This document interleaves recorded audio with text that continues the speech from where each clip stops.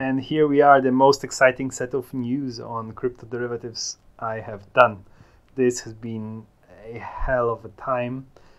Please like, please comment and subscribe to this channel. Please look at the links below. They will save you some money and you can find some free money there.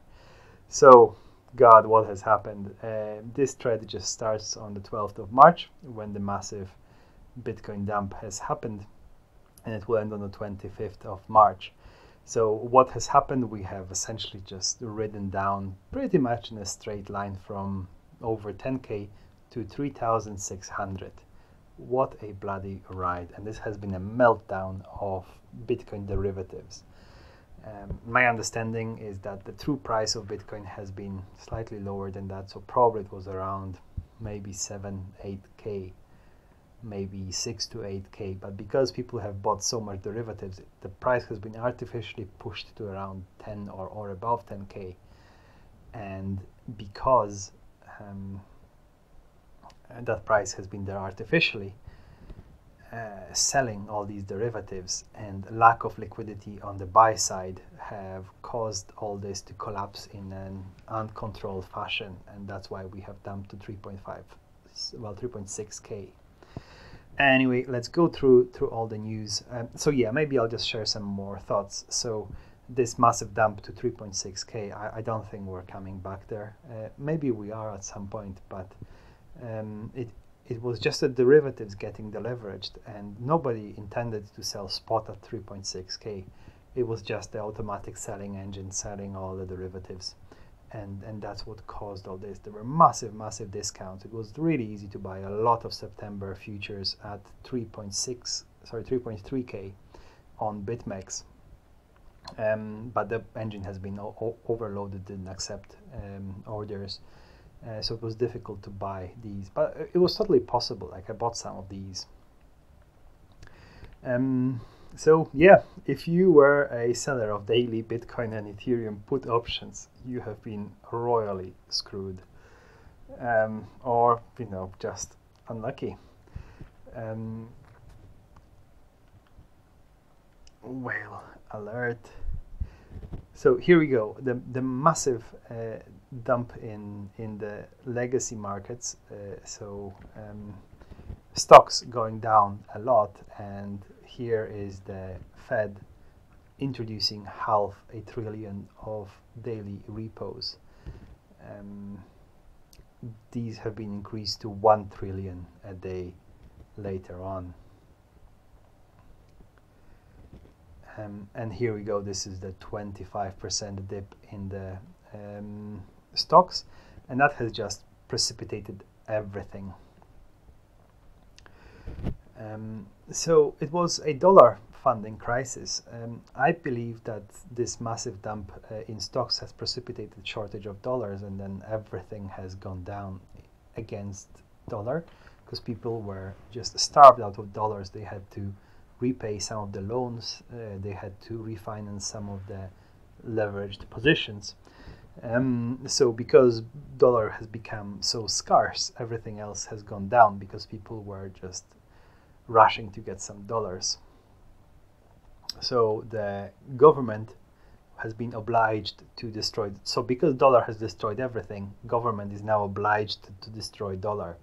Government has a mandate to make sure dollar stays more or less the same against all the other assets, and the government will do whatever needed to keep that kind of stable price level, even if it involves printing a lot of money out of thin air. Okay, so it's a bit out of context, but around this time we are after the big dip, I think, and this is how crypto looks like. There was absolutely nothing to retweet. Like nobody has been active on crypto Twitter. So this is how it looked like. Like everyone has been destroyed, and just some flames right there. And then you just look at all the discounts on all the futures, on all the swaps. You guys, like all the gamblers, everyone who had any levered positions, you guys are so wrecked. Nobody liked this one. Here we are at 4.7K. This will be a more interesting one, and we'll come back to this. But here I was just saying that liquidity assignment and backstop liquidity provision contracts need to be cleared, and then we can pump. So a lot of liquidity providers have been obliged to buy if the price goes down a lot, or sell if the price goes up a lot. So if there is a contract ending, termination or something, and there is no liquidity in the order book, these guys are obliged to take the other side of the trade no matter what the price is. And these guys were forced to buy when the price was so low and the order book has been empty.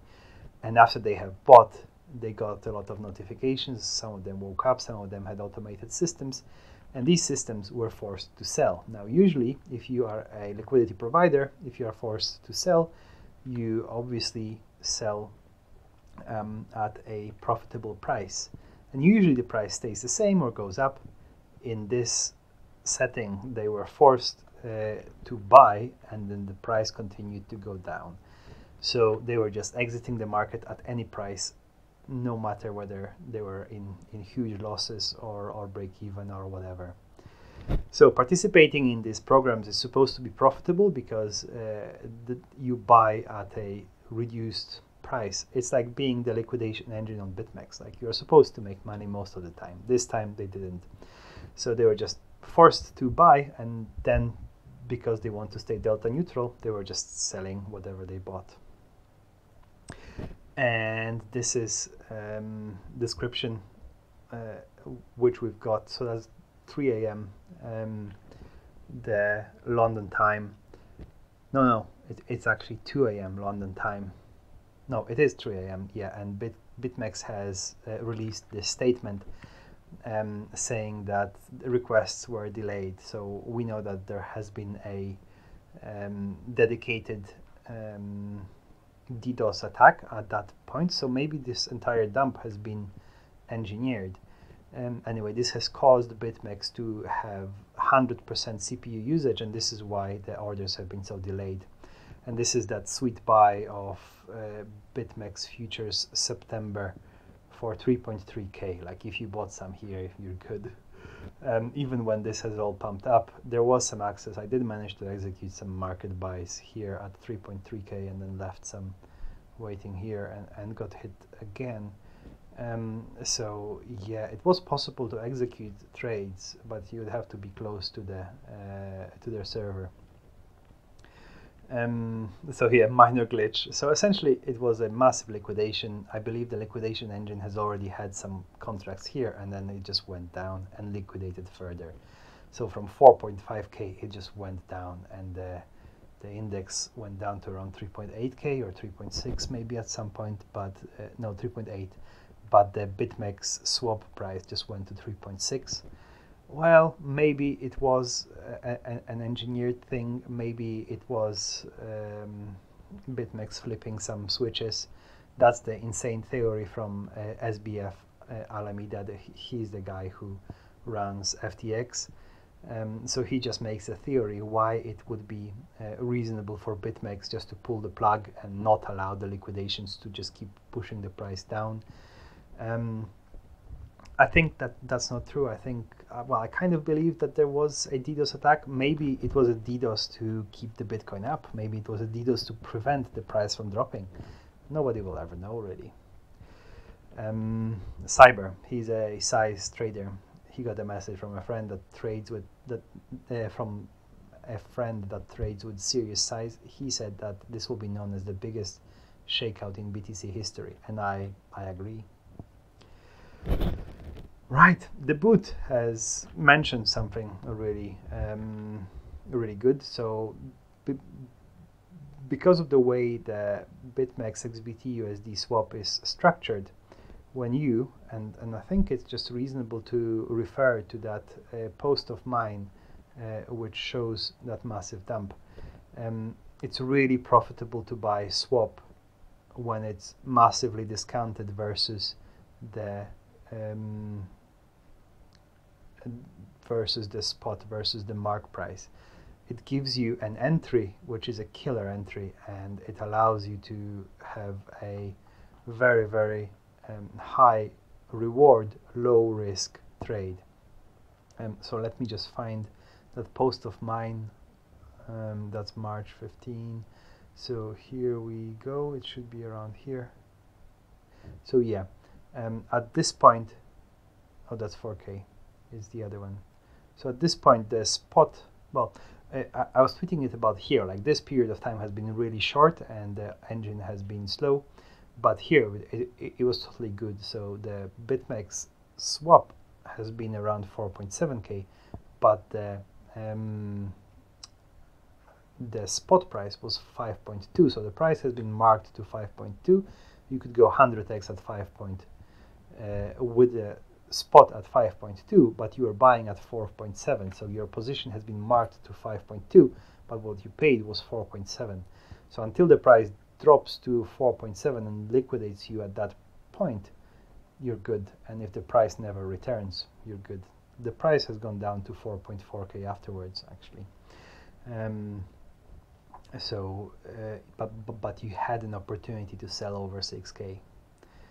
So it was a massive opportunity. I wish I had more liquidity available. You could just open 10 Bitmex accounts, or just use 10 accounts if you have 10, and then go 100x on the lowest risk level with, well, at 200 Bitcoin risk level. I wish I had funds not tied up in other places. But yeah, that was the trade of the century, probably. I don't think that there will be another better trade on crypto derivatives available in this size. Like, you could certainly open 10 accounts and go 100x on 200 Bitcoins each. And if only I could, I would do that, but I couldn't. I couldn't fund 10 accounts so quickly. So I said that this opportunity has been kind of Arthur smiling to us and giving us a ticket to the moon pretty much for free. Like, that risk and reward has been absolutely awesome.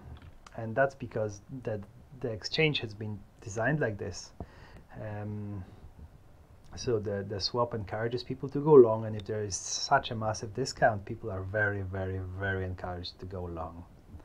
And that was around 20 BTC if you went 100x with 200 BTC, because the discount has been around 10%. So 20 Bitcoins, you make it immediately after you enter the trade. That was pretty massive. So 10% of whatever you open. Fine. So yeah, so I went 100x with my share. The important bit is when you go long in these conditions, I don't think you will ever see these conditions again, but when you long, you need to keep buying above your liquidation price, because apparently Bitmex doesn't like you buying below your liquidation price. Yeah, it makes some sense, but it will make more sense if you are in that position. To all those a-holes saying Bitmex insurance fund is too big, I want a piece, or I want lower fees and smaller fund, or I want money that is not mine to be managed differently.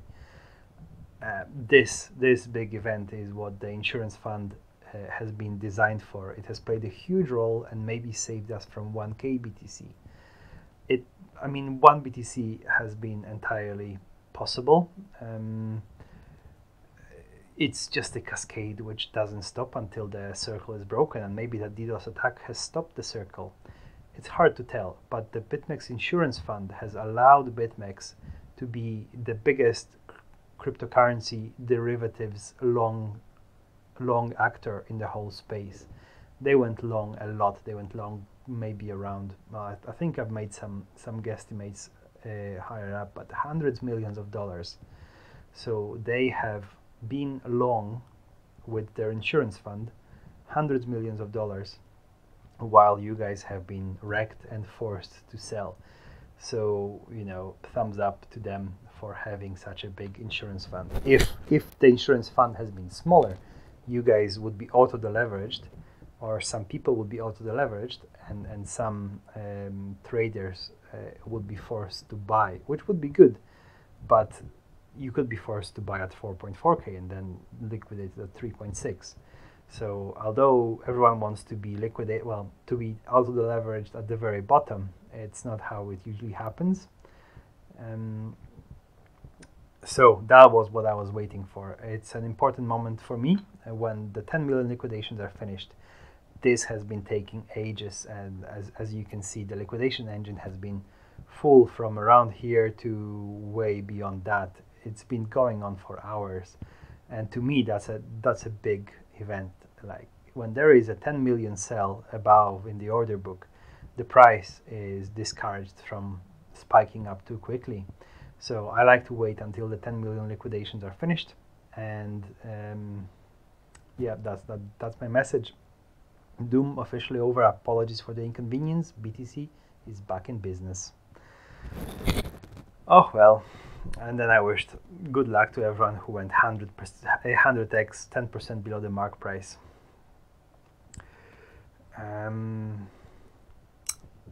That's another post. You might already know this, but cash and carry has closed, so all the arbitrageurs have sold spot and bought discounted derivatives.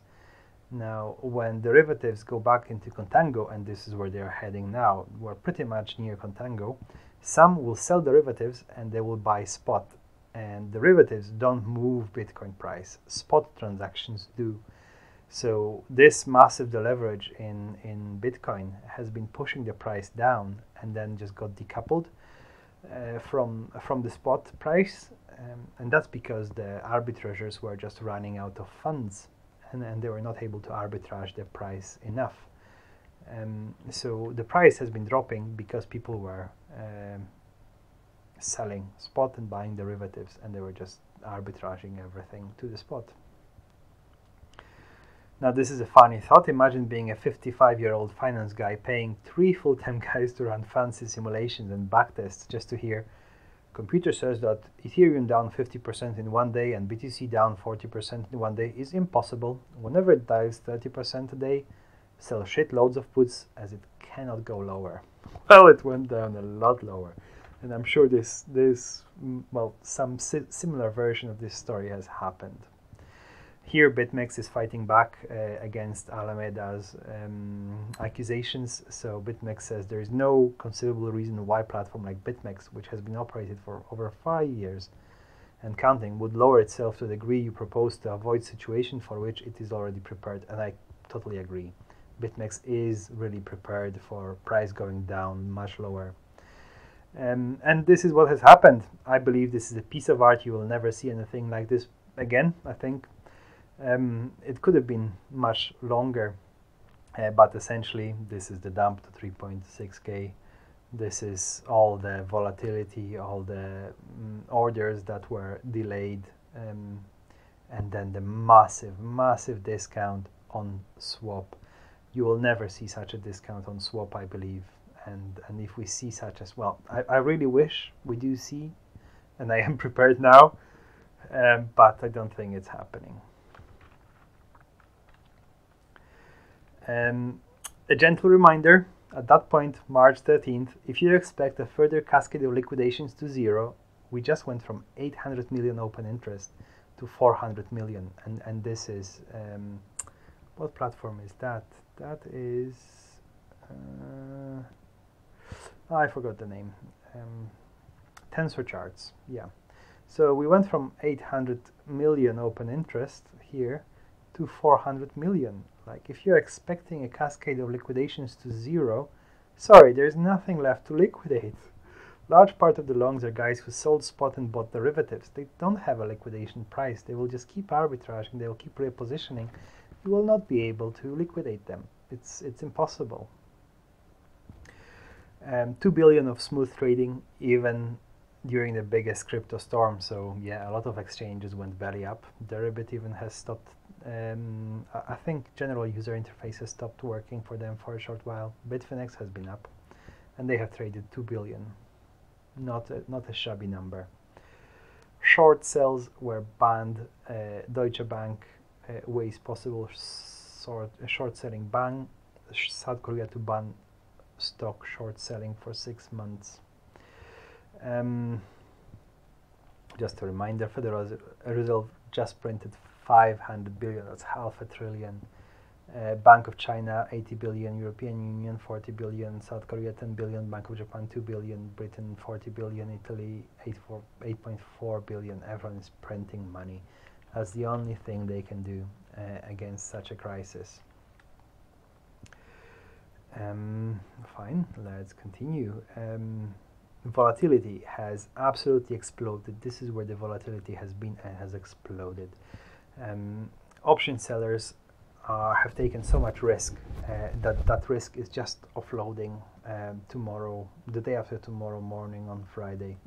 So I think the implied volatility will go down as option sellers will be able to take more risk. But some of the option sellers are never coming back. They're gone for good. Unfortunately, what happened has not been kind on people using option pricing models, because no option pricing models would have predicted what has happened. And if you are based on models, you are royally screwed. So yesterday's move was 10 standard deviations event versus what was priced in. 10 standard deviations. 10. In normal distribution modeling, this cannot happen. Like 0% cannot happen. Can't. And a lot of people were betting large amounts of money for this not to happen. And it has happened. And just wiped out people selling options. Imagine thinking money solves the problem caused by printing money. Yeah, what we are seeing with the leverage is the problem with, being over leveraged, and by printing more money, you are just leveraging up more. This is our current crisis versus 2008. We have dumped 25% in 16 days, while the 2008-9 crisis has been going on for a year. So it's way, way faster. This is a picture which speaks 1,000 words.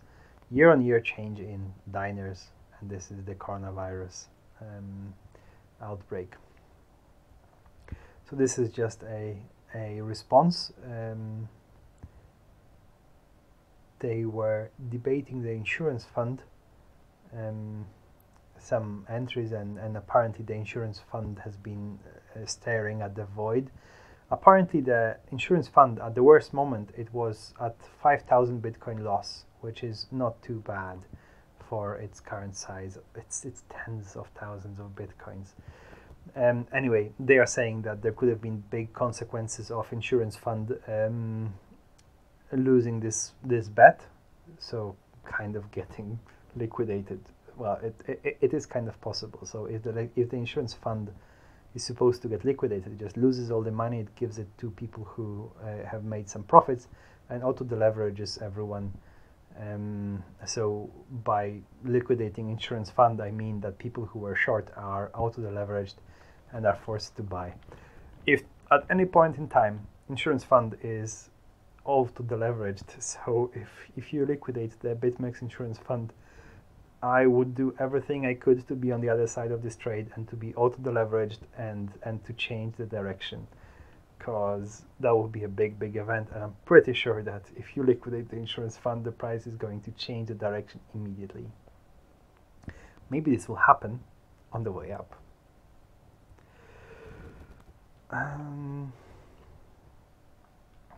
So yeah, I was just saying that, with auto-deleverage, the Bitmex is really well prepared for all this. So MUD gains would go to shorters rather than to the insurance fund. So it would go to the people. A good point by Flood. It's funny when people talk about Bitmex hating Bitcoin. The Bitmex wanting Bitcoin to go down. At 3.9K or wherever the bottom was, Bitmex was undoubtedly the biggest bull, not by choice, due to the sheer amount of long swaps they inherited from traders who had been liquidated. Yeah, absolutely, they went long so much, and my guess was around 3 to 400 million, maybe a little bit outsized, maybe 200 to 400 million, but it was absolutely massive. Flippening, the amount of ETH futures used to be biggest on Bitmex. Bitmex has been really huge about ETH futures. Their product was really popular. After all the liquidations, they're not so big anymore. Even apparently Bybit, which I believe that's all fake, I think. But Deribit and FTX, that's genuine. So that's a real flippening. Here, swap above spot, positive rates and contango. Normal market conditions are back. Well, I was a bit too quick with that. When no longer profitable to go long derivatives, many people and firms will sell them and buy spot. When you sell 100 million on Bitmex, nothing really happens, and that's true. But magic happens when you buy 100 million on spot BTC. Yeah, spot moves the price. It's not the swap. Swap initiates quick moves, and swap matters in short term. When you're talking long term, it's spot. It requires to buy 6,000 bitcoins to move the price up 10% on major exchanges. That's around 30 million. That's like spare change for some billionaires. There are loads of options with strikes above 5k that will require sellers to buy BTC to rebalance. BTC can rip to 10k in an instant, and it's just too bad that the call options are expensive, and betting on that is pricey. Bitfinex absolutely slaying it. They have burned like $700,000 worth of Leo, almost $1 million worth of Leo in one day. Well, so they have burned almost 2% of the supply. I think that when they burn 60% of the supply, the valuation would be absolutely crazy, because there wouldn't be much left. That's a good one. Here he just says that they just fiddle with the numbers in the computer, and it's not money from taxes. So the question is, where did the Federal Reserve get the 1.5 trillion committed to injection? So that's not tax money. Where do you get this money from? We just input them in the computer and it just appears. Yeah, so a good explanation how it works. So another tweet of mine, some of those below were forced to sell. They still love crypto and they have to earn and rebuy to rebuild their stacks, and that's option sellers, absolutely wrecked. Liquidity providers, absolutely wrecked. Market makers, absolutely wrecked. Liquidation assignment program, absolutely wrecked. Miners, wrecked. USD DAI borrowers with liquidated BTC and ETH collateral, like these were liquidated at zero, some of them. Absolutely wrecked. Quant traders wrecked because their computers just learned on the wrong basis. And gamblers, sorry, if you've been a gambler, I bet you're wrecked or badly damaged. People didn't talk about this, and Deribit did a very good PR job. So Deribit incurred a large losses of 700 BTC. Deribit is faster than Bitmex, but it allows negative balances, and that's what we had on this dump. Liquidation engine was forced to sell. It was not allowed to hold like Bitmex. If not for injecting 500 Bitcoin into the insurance fund, it would have gone from 400 to minus 300, and everyone in profit would have to pay. It's a socialized loss. It would be a clawback. So it's very well done for Deribit. Every trader that has made profit on Deribit is forced to contribute to cover for 300 Bitcoin losses. That would have been a big headline, and that was a good decision to spend around $1.5 to $2 million covering for the loss. And now they have a perfect track record, and they never had to do a clawback. And that's good, but this event has really happened, and it just exposes that people on Deribit are at higher risk than people at Bitmex, and the risk is real. Alistair Milne saying people at the moment are in extreme fear. Yesterday, extreme fear. Last week, extreme fear. That's a good time to buy. Someone has left a comment similar to, won't go long till the needle's pegged, about the previous tweet. So not good enough, I want a better buy. So that's just why you need to buy. 8k to 3.6 in 24 hours. 7 102 million BTC liquidations within a few hours. Persistent 1% per 8 hours funding, paying ETH longs. Maxed out XBT/USD trading, funding for days, and that's 1% daily. September futures at 3. Well, actually, it was 3.3 most of the time, just dipped to 3.2 at a few times. 57 days till miners half their selling, and shitloads of calls with strikes above the spot, because these calls, they are still there.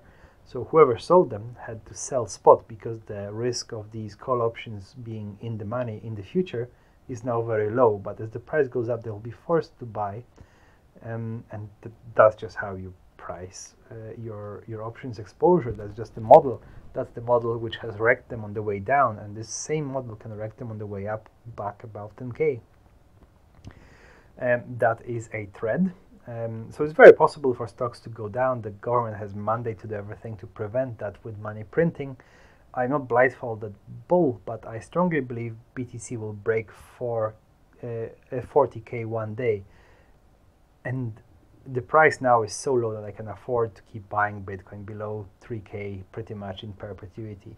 So that's what I'm working from. Bitcoin will go up, and if it goes down below 3K, I can just keep buying. So this is my kind of more or less buy area. So I have my baseline exposure and some extra funds, and I can just deploy these funds mainly for BTC. BTC is my main target, so I can burn all these extra funds down to 3K, and from 3K I can just keep buying on the monthly basis or whatever. So I have my moon target, and I still believe, no matter how low it will go, I still believe it will go to 40K. So with this plan, the worst possible outcome is to be leveraged long, get shaken out on a dip, and miss cheap BTC buy opportunity, and then miss the moon waiting for a dip.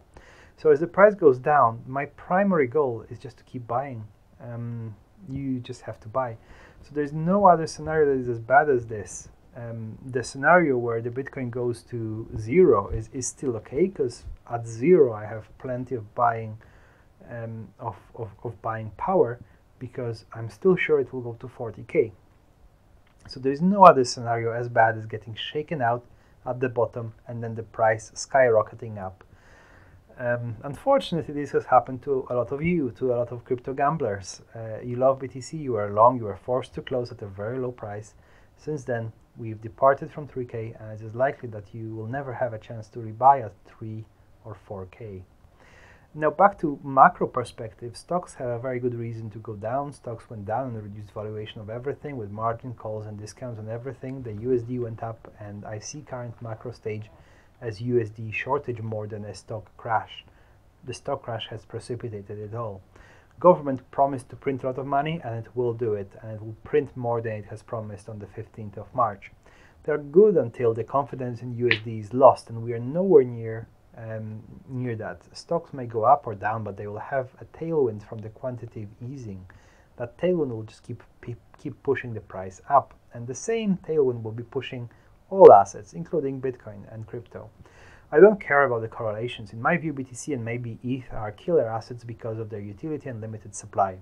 How can you correlate these with anything else on the planet? They are so unique. Bitcoin has been designed in a crisis like this to shine in conditions like this, and there we are, crisis being fixed with helicopter money combined with Bitcoin halving and a low price. Can you ask for a more positive scenario, really? BTC may go down if holders get margin calls or get some great buy opportunities elsewhere, but I'm not a fan of this theory. Bitcoin may go down if leverage longers scooping 4K BTC get wrecked, and you know, they didn't get wrecked, and I think we are beyond this point. But it's a crazy asset. It may crash for any reason, but I like the bull theory more. So I've been banging on for 34 minutes. I think I'll stop here, and I will take on with the next episode after that. Please like, please comment and subscribe, and look at the links below. Thanks for watching.